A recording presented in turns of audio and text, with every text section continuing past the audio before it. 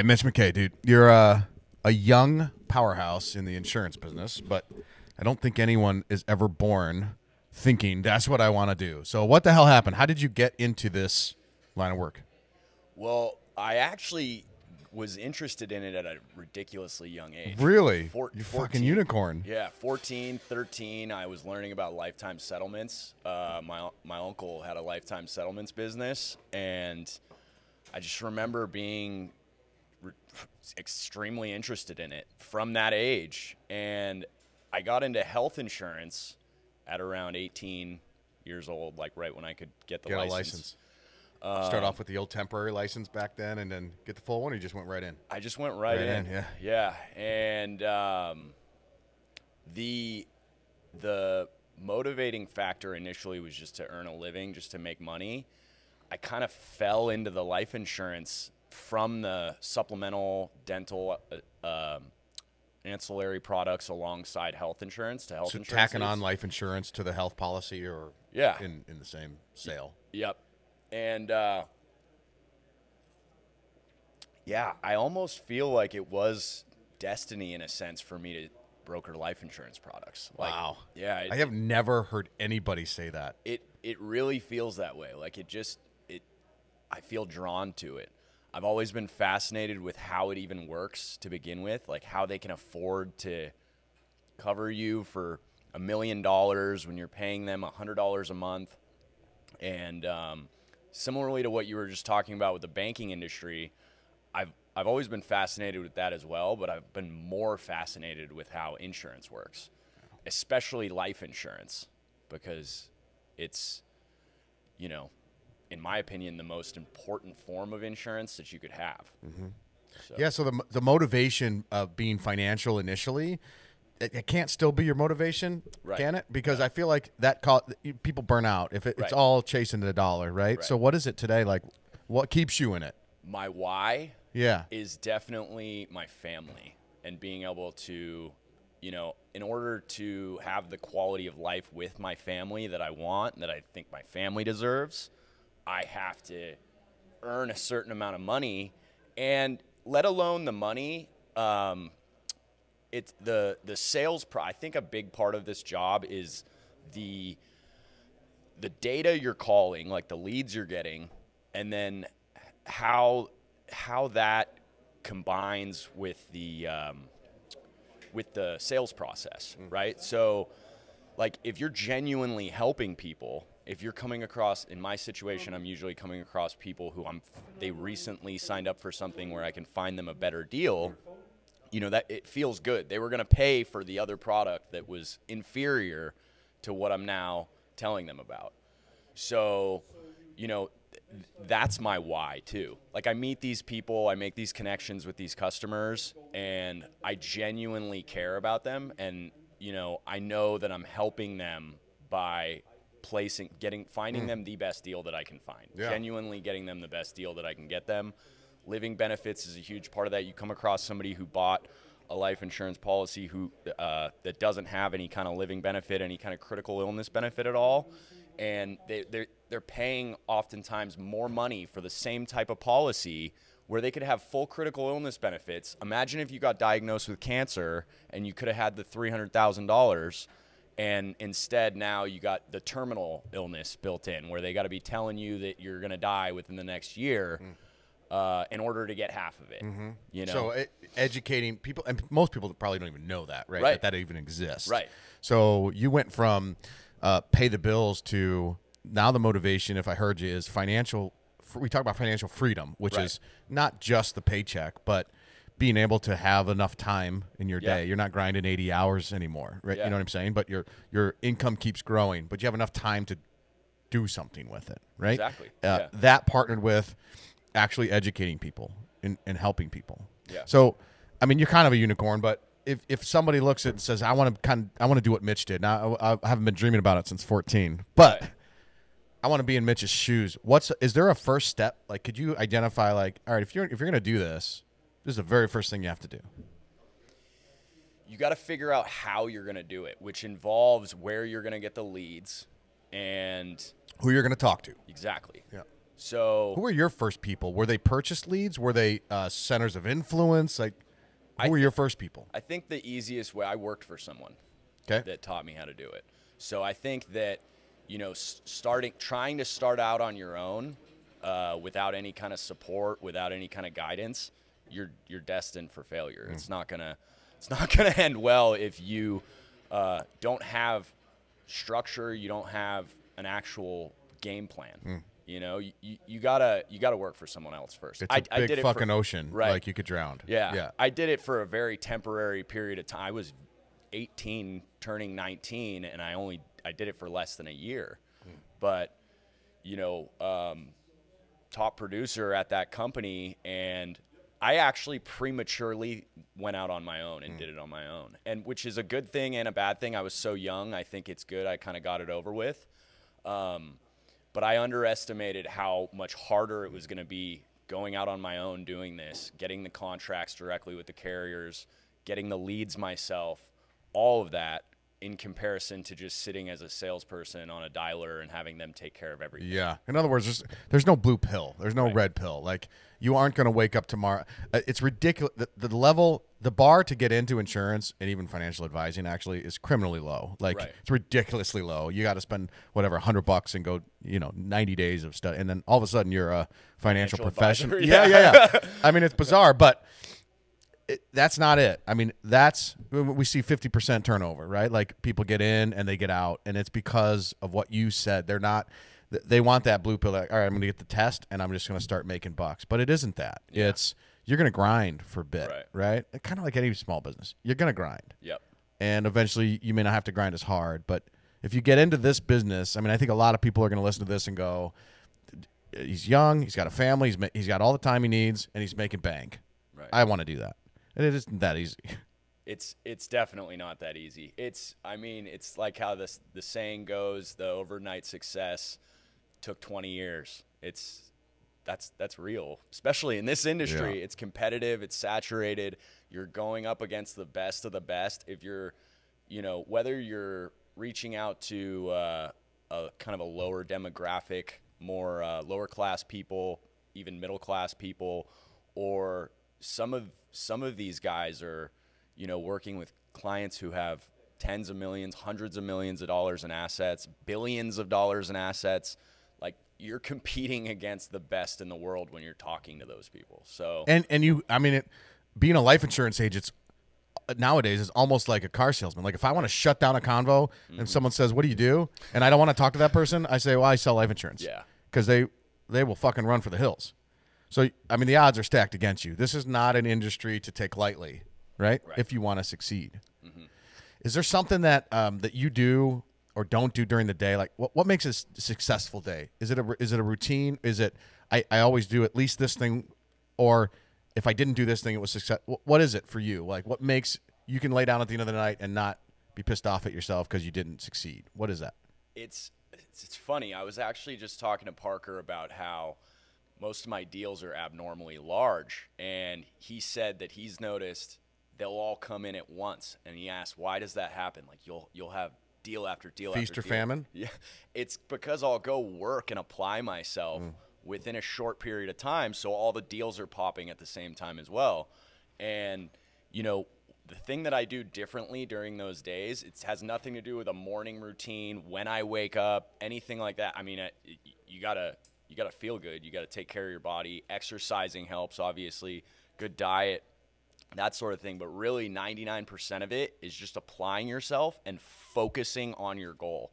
Fixating on, come up with an amount of money that you're gonna make that day. An amount of premium is how I look at it. Like, I'm gonna write X amount of this and X amount of that, and I'm gonna hit this ridiculously high goal that doesn't make sense, and then I'll actually hit the goal, or I'll come close enough to where it's like, wow, if I would have gotten that other deal, that guy that didn't sign it, then I would have actually made $10,000 today. That sort of thing is what separates the good days from bad. So it's just motivating yourself, because no one's telling you have to do anything. Right at this point. Managing myself is by far the hardest part. Isn't that crazy? Yeah. That's even after nuts. all this time. But you're in the right business. I was talking to Ben earlier, and he said this is the only industry where you can legally decide you want to make 10,000 in a couple days and actually go do it. Right. The opportunity's there. Right. You just have to crush it. Yeah. Wow. And you mentioned earlier you thought you went out too soon on your own. Yeah. Are there any other regrets through the path of where you've gone? I actually wouldn't call that a regret. I'm glad now that I've gotten it over with and that I don't have to deal with that. I don't have to be, sitting in my dad's garage cold calling people and calling leads that don't want to talk to me, trying to call previous customers that aren't going to pay for anything else. They're not even paying for what I initially sold them. It's, the biggest regret that I have is not applying myself for more days. If you look at the amount of time that I've had since I've had this license and then the amount of money that I've made, that money is typically made when I'm focused. I'm hyper-focused that day. I really made all the money in that one. For the week. Yeah. Like you could point to a day or two. And I think most of us do that. It's the people who I've met in this industry who make a lot of money brokering life insurance products, or whether they do that, annuities, any kind of financial service type business in this sector of it anyway, the people will, it's almost like sprints. They'll work really hard, make a lot of money, and then they'll take their foot off the gas. And my biggest regret is that I've spent too much time with my foot off the gas, because it really doesn't feel good to take your foot off the gas. Yeah. Maybe that sense of accomplishment is fulfilling, right? For a day, every week, but it's like exercise. You start working out every day, and then you try to not work out one day. It feels weird. It's not a good feeling. Yeah. It's the same thing with sales, with this job. If you're consistently getting sales every day, it's not going to feel good to go a day without getting sales. And is there something to be said about momentum? Like once you're in the zone and it's clicking. Yep. And then you stop, like the fat, when you stop your exercise, the fat comes really fast. Right. And it takes a really fucking long time to get out. Yep. Same thing, right? You just interrupt that. So you've identified that. Now what do you do to correct it? So like you might see 3 days into the week, your mind is open enough to know that that's what's happening. Like, okay, I didn't fully commit on these days.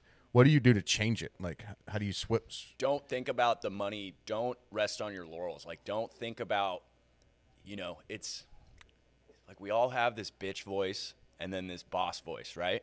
The bitch voice is going to tell you to take your foot off the gas, and the boss voice is going to tell you to floor it. So stop listening to the bitch voice. Yeah. Is essentially, I've been, the longer I've done this for, the obviously it's gotten easier for me, and you gain a book of business, and then referrals start pouring in, and you get new lead sources that work out really well, that sort of thing. But at the end of the day, the thing that makes it easier is my ability to understand that if with consistency, I'm always going to have way more money than what I need. The lack of consistency comes from me focusing on the amount of money that I already have, and how I already have everything I need. Right. I can pay all my bills for X amount of time. I know I'm going to make way more money than that just within that period. It's that voice is what takes your foot off the gas. Yeah. And then you're at the sauna or the golf course or whatever, and really you should be in your office on the phone. And you have to balance that, right? I mean, you integrate because you have a family, right? You gotta divide your time, divide and conquer. So you've seen it though. I mean, that's the thing I always say with people that go back to the diet. When people go on a diet, they don't get results in a week or 2 weeks. And typically, January 1st rolls around, and by February 1st, whatever that New Year's resolution is done, because we expect just instant results nowadays. Everything is instant at our fingertips. And if you talk to someone that wants to be you, that wants to work with you, that wants your success, how do you get them to understand 90 days is you'll see the results, but you ain't going to see it in the first week, right? Right. Like, how do you get them to what could you say? I mean, it's like when someone says money doesn't buy you happiness, and they look at you and go, well, yeah, Mitch, but you have all the fucking money you need. It's easy for you to say that. Right. Because you've experienced it. Right. Well, how do I trust that that's going to come to fruition? That's the only way that trusting it is the only way that it does come to fruition. If you don't believe that it's going to work out, then it's not going to work out. So how there's a high turnover rate, like the people who try to do this job and fail far outnumber the people like me who actually make turn it into a career, make a living out of it. And, you know, but I have a new agent I've been working with, and, you know, he doesn't have a sales background. He doesn't, which typically you would have some kind of a sales background to want to get into this industry. Right. No sales background whatsoever, but he believes that it's going to work, and it's already working so well. And it's such a short timeline between knowing nothing about it and now he's actually at the point where he's pretty good at it. Within it's actually less than 90 days, but for most people, I think you commit to 90 days. If you'll start to see the ball roll. Yeah, if they can do it, you can do it. Yeah. It's just they knew they could do it because they saw somebody else doing it and said, if that person can do it, I can do it. You know? How do you attract agents now? You're working with agents that want to replicate what you do. What's your attraction method to them? Is it referrals? Is it you don't? Are you pursuing it? Not pursuing it? They're just kind of coming to you, or how do you attract them? Yeah, I mean, the reality is our information's out there. It's public information, so it's very easy to go through and scrape data. And you don't want to just shotgun blast these people. For example, you know, if I'm going to go try to get somebody a Forrester's contract or a Fidelity contract or whatever, I'm going to specifically target people who I already know are putting a lot of volume through that company and maybe putting it through an IMO where they're getting a not much for the buck. Yeah, exactly. Yeah. We could give them the full first year or you know, so all the value that you would add that they're not getting. Yeah. It's my philosophy is, you know, the sniper rifle approach where you're targeting, it's a strategic sale. Yeah. You're targeting somebody that you already know you're going to be able to help. And, you know, I mean, that's in terms of recruiting and wholesaling life insurance, I think that's the way to do it. That's all. You're a fucking sniper in the life insurance industry. Yep. Somebody tag that. That's how we're going to put it out. Mitch is the sniper. Bradley Cooper, right? What's the next step? Like, where do you go? Because you've had your success. You're living a good life. Is there something that's still on your bucket list business wise to make sure you check off or get to? What's your next? How do you keep yourself motivated? What's the next?